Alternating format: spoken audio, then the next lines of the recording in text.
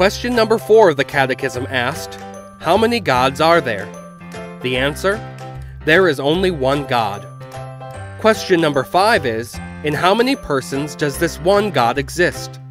This is a very strange question to ask. After all, we don't ask, in how many persons do you exist? The answer is obvious. You are just one person. But you are not God, and God is unique, one of a kind. You can see this pretty clearly in the Bible book of Matthew, chapter 3.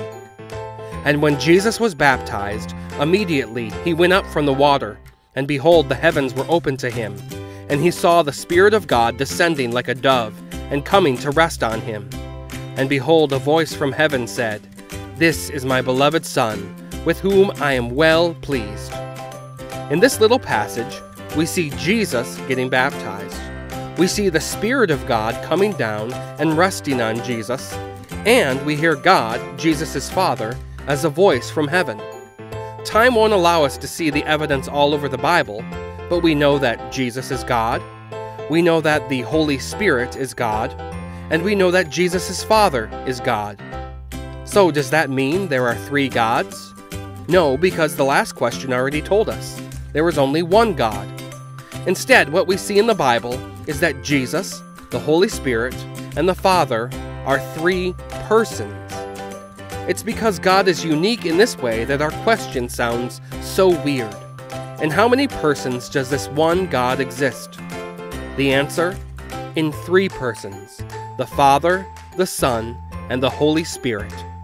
We have a unique word to describe this unique thing about God: Trinity. It means 3 in 1. 3 phrases help us understand what Trinity means. There is one God, in 3 distinct persons, and each person is fully God. To picture how those 3 things work, let's put together a diagram. First, there's one God. That God exists as 3 persons: God the Father, Jesus his Son, and the Holy Spirit. Each of these persons is fully God, and each of them are distinct. That means that the Father is not the Son is not the Spirit, and the Spirit is not the Father. This whole Trinity business can seem quite confusing. When it comes to ordinary people like us, one human being always equals just one person. But God is unique. There's no other being like him who is a Trinity. Because this is so mysterious and strange, people have come up with all sorts of ways to explain what God is like. They've used water, and eggs, and 3-leaf clovers, but all of these pictures get something wrong about God.